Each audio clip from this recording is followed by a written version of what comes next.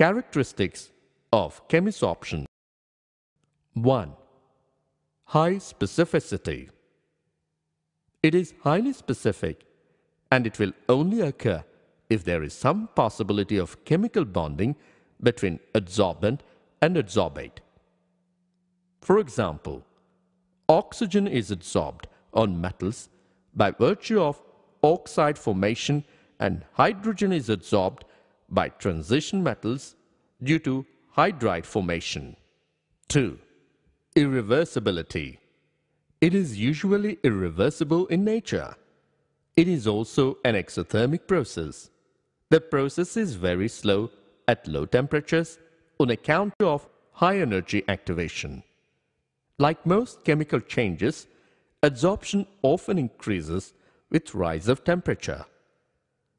Physisorption of a gas adsorbed at low temperature may change into chemisorptions at high temperature.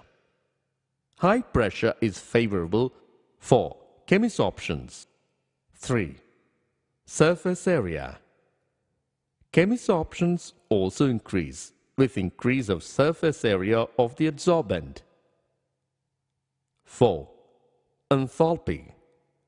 Enthalpy of chemisorption is high, 80 to 240 kilojoules per mole inverse, as it involves chemical bond formation. Comparison of physisorption and chemisorption. Physisorption, chemisorption. 1. It arises because of van der Waals forces. 1. It is caused by chemical bond formation. 2.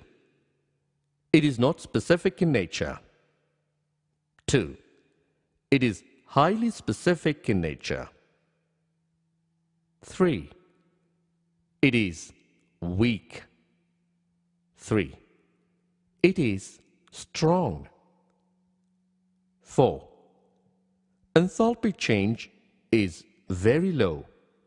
It is nearly 20 kilojoules per mole or 5 to 10 kilocalories per mole.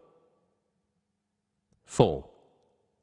Enthalpy change is very high, nearly 40 to 400 kilojoules per mole or 10 to 100 kilocalories per mole. 5. Activation energy is low. 5. Adsorption is highly specific. 6. Adsorption depends only on the nature of adsorbate. 6. It depends on the nature of both adsorbate and adsorbent. 7. It is multi-layer process.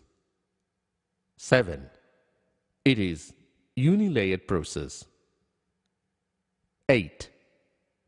When the pressure increases, adsorption increases and reaches a limiting value. 8. It is independent of pressure. 9. Increase of temperature decreases the adsorption. 9. With increase of temperature, adsorption increases and then decreases.